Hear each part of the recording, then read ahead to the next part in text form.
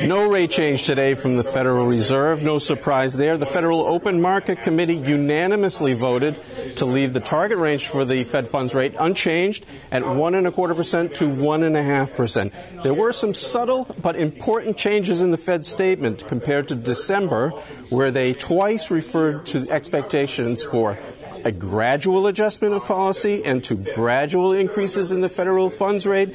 This time they added some emphasis, referring to further gradual adjustments and further gradual increases. That doesn't seem really to change the meaning of those sentences, but does serve to attract attention and perhaps emphasizes their expectations for further rate increases this year.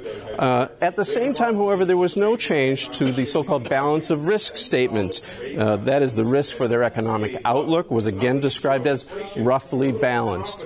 Their language in describing economic conditions was also slightly upgraded. Things like household spending and business fixed investment were described as solid this time around. So none of these really dramatic in and of themselves, but several subtle but important upgrades, perhaps a slightly more hawkish tone from this statement compared to December.